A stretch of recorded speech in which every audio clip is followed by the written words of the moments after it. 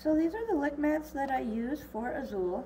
He doesn't particularly like the puppy baby food kind of stuff anymore. So this is like a fresh pet. It's not a raw mixture, it's cooked, but it's a mix of fresh meat and veggies. And of course this is a cheaper brand, so it's filled with chemicals too. I always get accused of accidentally saying it's raw. It's not technically raw.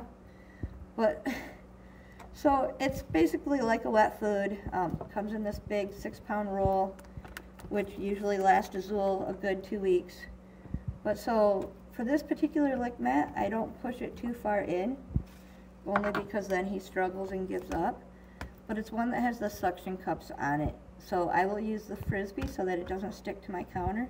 Then if I want to stick it to the floor later, it's easy to pull off and stick to the floor. Or if I'm sticking it to the bathtub or shower or whatever.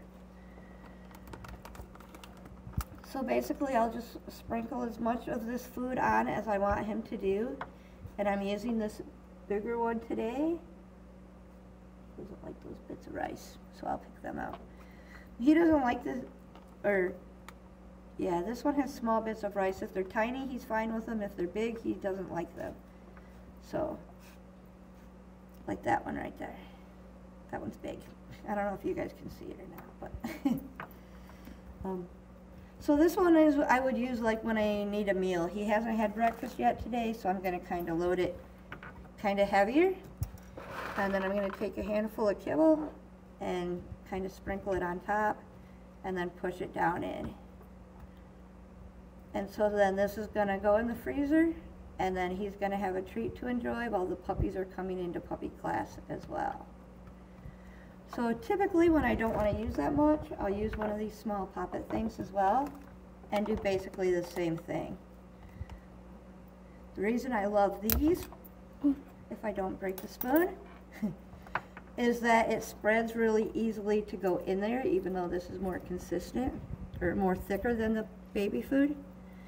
But it allows you to fill in all the holes really good and then pop it out as a frozen treat.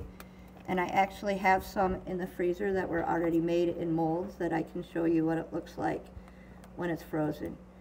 So I might use, like I use the lick mats more often if I'm just gonna drop it in, you know, on the floor and let him enjoy his dinner while I'm doing something, or trying to use it for a training session. But if I specifically want it for training session, then I will use a mold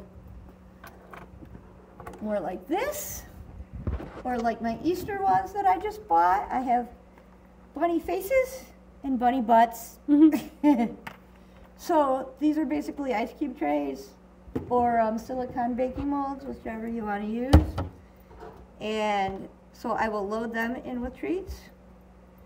I will put these two in the freezer, so if you want to follow me over here, dropping kibble on the floor. If I'm using them right away, then I'll just pop them in the freezer empty. If I'm not using them right away, then I'm going to put them in a baggie like that. That's actually a sardine mixture, and a couple of mozzarella sticks just to keep it from sticking to the bag.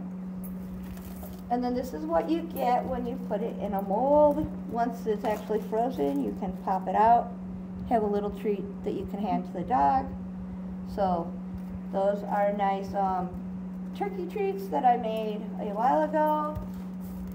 And here are my adorable bunnies. This is a blueberry and cream cheese mixture.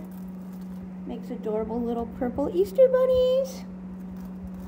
And of course the bunny butts have to be in their own bag.